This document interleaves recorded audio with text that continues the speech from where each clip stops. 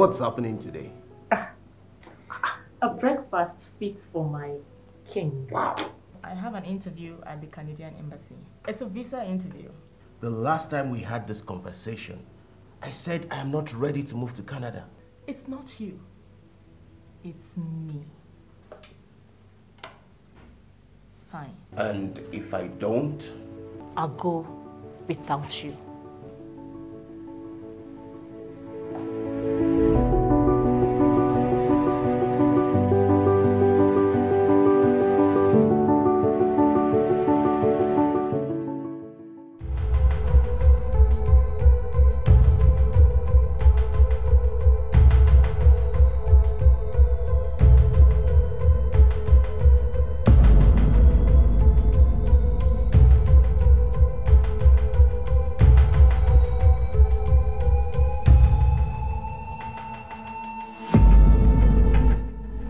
To see me.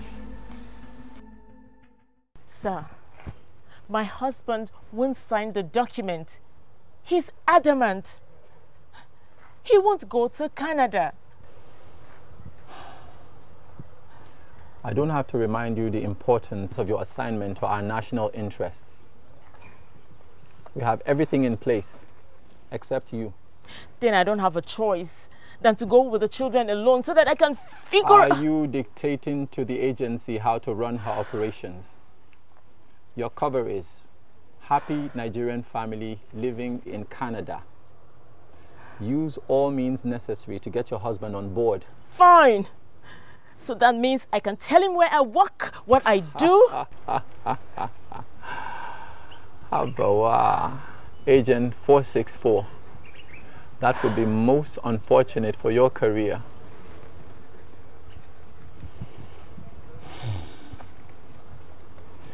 What I'm about to say to you is off records. If you repeat it anywhere, I will deny you. Fighting your husband is not good strategy. A man wants to be in charge, but when a woman presses the right buttons, he becomes butter in her hands. My husband isn't treating me well. He literally dictates everything that happens in the house. How the home is run, how we raise our kids. I mean, sometimes even my dress is too tight, to this or to that. I have to fight back so that my voice can be heard.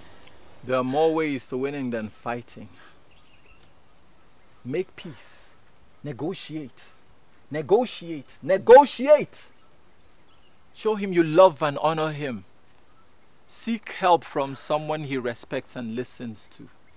Never give up on your spouse, and don't sacrifice your home for any job, company, or assignment. No home is perfect. Don't make the same mistakes I made. Agent 464.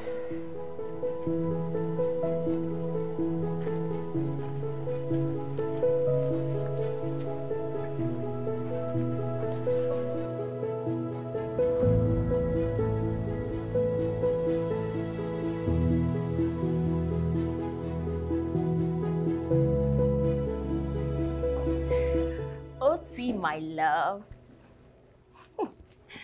Oti, Bobo. And who made this food for you? Come on. Are you giving me that face? Is it because of what happened this morning? Smile for me now, Oti. Smile. No. Look, I have something to show you. Trust me. It will make you smile. Just wait. Oti, smile for me now.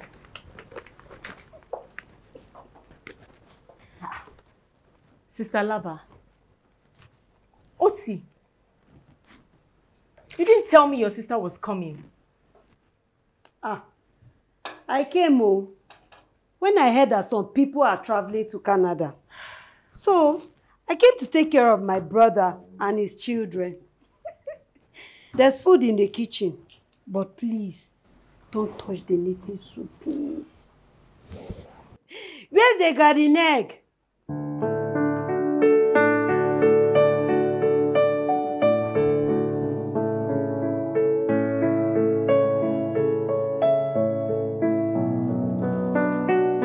And what is going on here?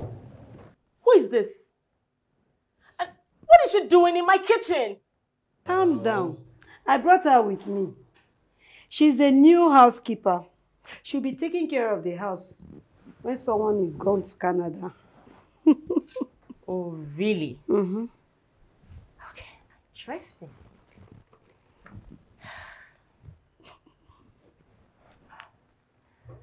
Sister Mabel. Oh, good evening, good evening.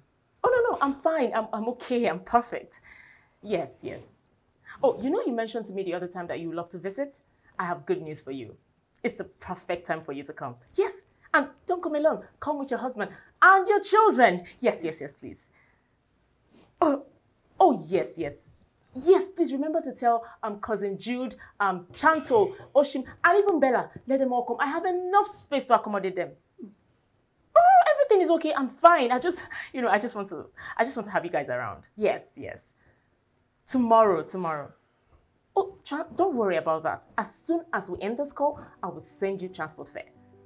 Yes, Sister Mabel. Thank you so much. I look forward to having you guys.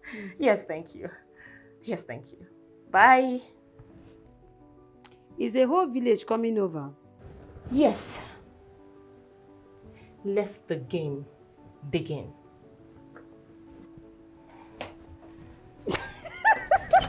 Sister.